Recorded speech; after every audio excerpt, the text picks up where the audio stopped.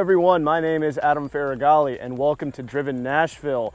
I am a huge car enthusiast, have been my entire life, and at this channel what we do is we source some of the best enthusiast vehicles for your entertainment, and we also do a lot of car sales because a lot of the cars that we feature, including this particular one, are available for purchase. Subscribe to the channel because we do car content like this weekly. So this particular review is going to be about this very, very rare and very cool 997.1 Targa 4S. Now this of course is a Porsche 911 from 2008. They made about 5,800 completely over the 997.1 years, specifically in the Targa 4S. Now it's a lot of interesting things that make this particular 911 unique. Obviously, the new Targas are very different in the way that the entire rear opens rear, the thing slides back, and then it leaves that part exposed. This particular year, you have basically an enlarged sunroof. You hit a button right there in the middle center console, and the whole thing slides back. Gives you a very large sunroof, but you still have the rigidity, right, of the coupe. And it also really maintains the look of the coupe. So that is just kind of one of the things that's interesting. Now again, with the 997 Porsche years, they got rid of the egg headlights, right? So you have more of the, return to natural 911 form with the circular headlights. And to be honest with you, this is probably one of the best looking body styles. I do like the new ones, but there's nothing wrong with the 997 generations, which is why they are appreciating in value. Now this particular vehicle has a 3.8 liter flat six, and it makes about 355 horsepower and 295 foot-pounds of torque. What's cool about these is you can actually see the engine a little bit. This is not the Mezger power plant, right? They did carry on the Mezger, I believe, until 2011 with the RS 4.0. However, this has a 3.8 liter direct fuel injected flat six. So it's still got quite a bit of power. It's still a fun car, 0 to 60 in just under 5 seconds. But I will say, in the end of the day, it's not gonna smoke, tires. It's not a drag car by any means. Now the Targa, and specifically the 4S, it does have the nice haunches here. If you were to get a Carrera or a Carrera S, it's gonna be, not quite as a wide body. Obviously, it doesn't have the turbo inlets here that you're gonna find on the 997.1 and .2 turbo models. But overall, it's a really good looking car. I do like it. You have daytime running lights. You have the front trunk here, which has got plenty of space, so it makes the car very practical.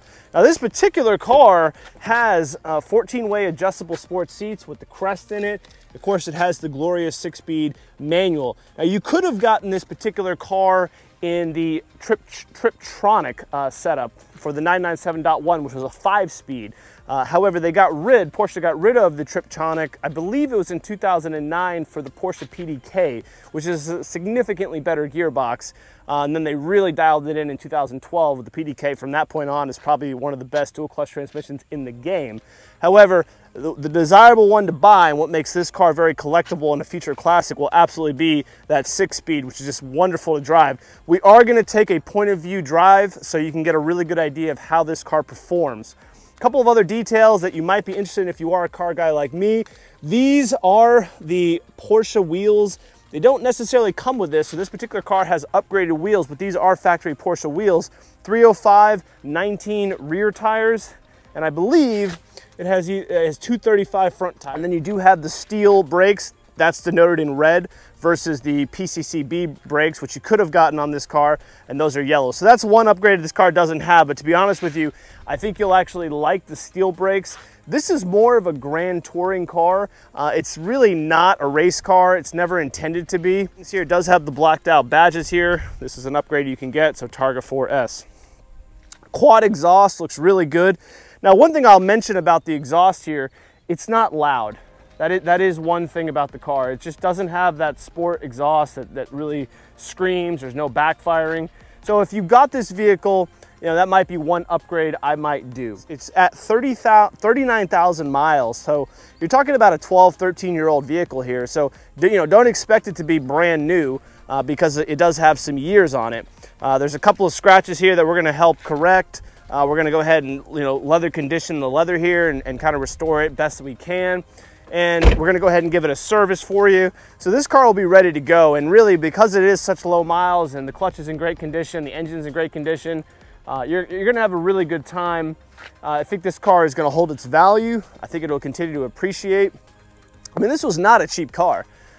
If you were looking to buy a 2008 Targa 4S, even back then, I believe the starting price was $98,000. With upgrades, this car was probably coming at closer to $110,000. So it might even be a little bit more than that. So definitely not a cheap car. It is going to be for sale for just under $70,000.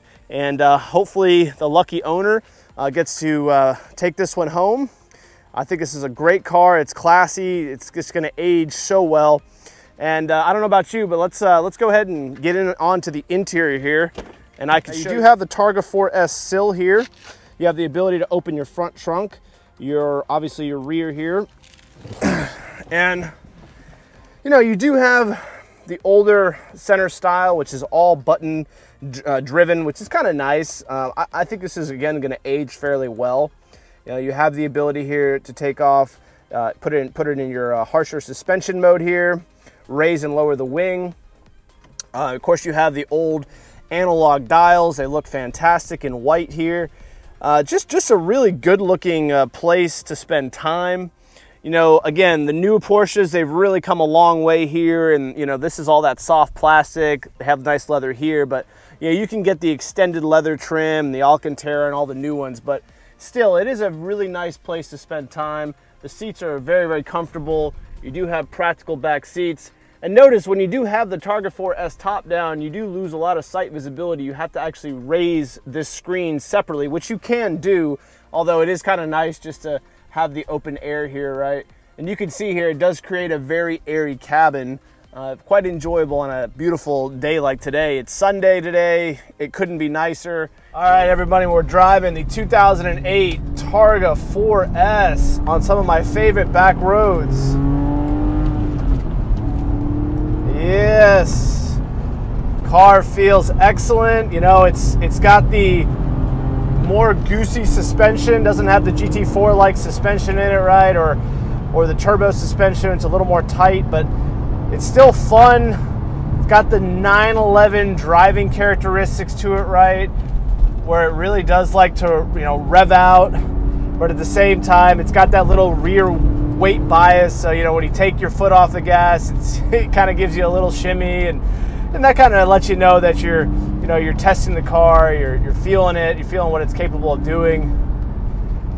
It's just a nice car, you know. I mean, it's not a cheap car when it came out, but you know, when you can pick this thing up for $70,000, it's quite a bit of car for the money, you know. It does get a lot of attention just because of the classic lines and the classic looks, you know. And you know, with the four-wheel drive system, you know, when you come out of a turn like this, even though I didn't downshift, it just hooks, and you got plenty of power. I mean, how fast do you want to go, right? I mean, that's 83. So, with about 90% throttle coming out of that turn. I will say, hard on the brakes right there. Brakes do feel really good. Very progressive. You know, the PCCBs, I've reviewed 3-4 cars now, specifically Porsches that have them, and you know, they're great, don't get me wrong, but they squeal when they're cold. They don't initially bite. You do really got to push on them. Now, once they warm up, they're fantastic. They're world-class brakes, but I would honestly encourage most people to buy the steel brakes. And the ultimate ironic part about that is, you know, most guys that track those cars, they actually remove the PCCB brakes because they're so expensive to replace.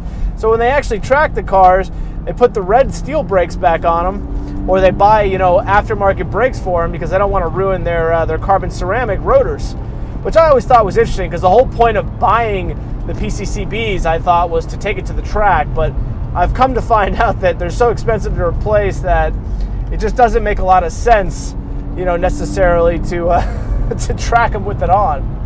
So again, if you're the guy who buys this car or the woman who buys this car, let's be honest, you know, you're probably not going to take you know, a 997 generation Targa to the racetrack. You're just going to, you know, drop that hood, and you're going to enjoy a beautiful day like today. doing exactly what I'm doing, right? Just running through the gears and just enjoying yourself. This car is just fantastic. You know, it gets 16 miles to the gallon in the city and 22 on the highway. I will say, you know, back in 2008, you know, the world and the manufacturers were on their, you know, eco mode. So they had the, you know, the higher fuel restriction regulations and emission noise regulations and things like that. So this car doesn't necessarily sound as ferocious. But don't get me wrong, it does sound good. I probably would open up the exhaust if I was the next owner a little bit. I'd probably get rid of the stock mufflers and just try to really, because I think if this thing had you know, an exhaust that gave you a little bit of a backfire and really opened it up, I think not only would it unlock some of the hidden horsepower from that 3.8 liter, but frankly it would really add to the enjoyment factor, because with that Targa roof, right, once you take the roof down, hell, it's going to be fantastic. You know, if you could hear that exhaust. Right now, you're just hearing that beautiful flat six, and don't get me wrong, it sounds good. It just doesn't have that raucous, you know, I mean, when you're up around 7,500 RPMs, I think this thing redlines at 73, you know, it really does sound pretty darn good with a custom exhaust. As it sits right now, you know, I can take or leave the sound. Don't get me wrong, the flat six still does sound pretty glorious. You could really feel that four-wheel drive system. So they made the Targa in just, I think they just made an S, or they made a 4 and they made a 4S, but the Targa only came in four-wheel drive or all-wheel drive. But man, I tell you what, when you come out, it's so much fun, you know, to lay on the gas in these older cars and just be able to full throttle it. You know? I definitely would recommend that you buy the manual if you are going to buy an older school Porsche. The Triptronic is just not as good as, you know, and frankly, as you all know, you know, the manuals are dying. A lot of the manufacturers today aren't even offering vehicles that are manual, right? So, you know, let's be honest, this is definitely a car that is going to just appreciate, because not only is it very rare, they didn't make a tremendous amount of them. I mean, look at that. You could easily take that turn in second, but you got plenty of power. I will say, Tennessee is beautiful. You can see there, you know, taking the turn with a little bit of power, the car hooks quite easily. You don't always have to, you know, run it all the way out to really enjoy the car. It does have that 3.8 liter Porsche characteristic engine, you know, where it really picks up power all the way to 6,600 RPMs. So if you want to exploit the vehicle as far as the performance of it, you're just going to have to run it out. I mean, realistically, on a road like this, if you want to continue to have max performance, you're going to be between second, third, and fourth. You're really never going to need fifth. You know, fifth and sixth are pretty much overdrive gears.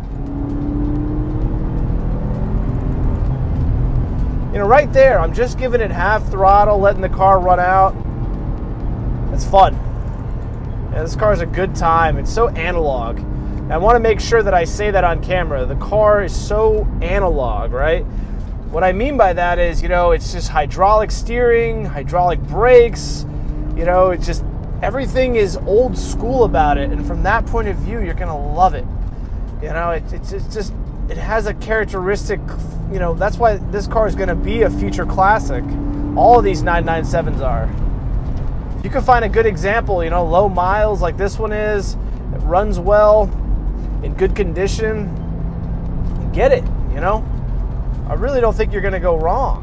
I mean, you know, the look of them, the performance. There's a lot of car here, you know. There's a lot of car here for the money. There's a lot to love. You know, I just turned on PASM, P-A-S-M, so basically the active dampeners. And man, I tell you, when you turn those things on, you really notice the difference. The car feels much, much, much tighter on the road. You feel every bump now. So it's a pretty drastic transformation between regular suspension and putting the active dampeners on. It's pretty incredible. Guys, let's do a little bit of a run out on this thing, shall we? This is the best spot on this drive today to do it.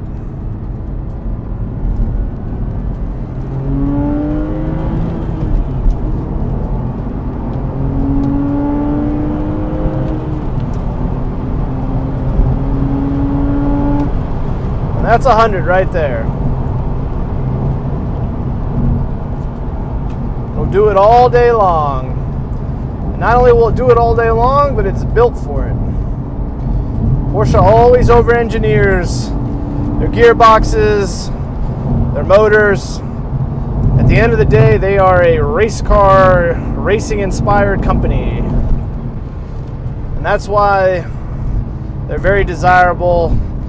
And these old school, you know, 997s with the hydraulic steering and the classic steel brakes, and just fantastic car. Put that top down, you pop this thing, you know, in 4th gear on a nice country road like this with the you know, windows down, and you are in you're in a good headspace. You know, you're gonna have a good time. I enjoyed the video, the point of view drive.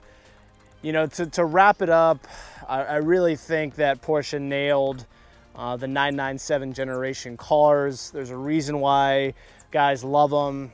There's a reason why they're appreciating. You know, not only do they just look fantastic with the classic style front end and the headlights, and you still have that fantastic slope, but the performance, you know, this car only has 355 horsepower, but it's still a great, fun, enjoyable sports car.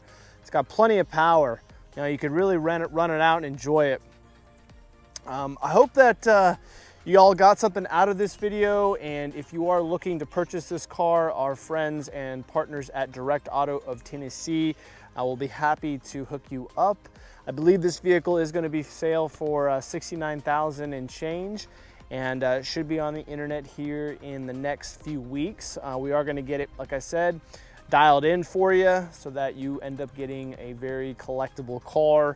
Overall though, I mean, you saw it on the point of view drive, this thing is ready to go. I mean, other than the tire pressure monitoring sensors that need to be, the batteries need to be changed, or the monitors need to be changed out, which is simple, this thing's pretty much ready to go. So we're really excited to offer this car, and if you guys have any questions, please message me. It's an absolute pleasure making these videos. We absolutely love it. Cars has just been an absolute passion of mine for a long time now. And I hope I can continue to bring you great car content. Please like and subscribe. We try to do one of these videos every single week, and I will look forward to your comments. And thank you as always for watching. My name again is Adam, and this is it for me. Let's end with some really cool drone montage. I got a really cool flyaway shot here, which I'll show, and I'll talk to you on the next one.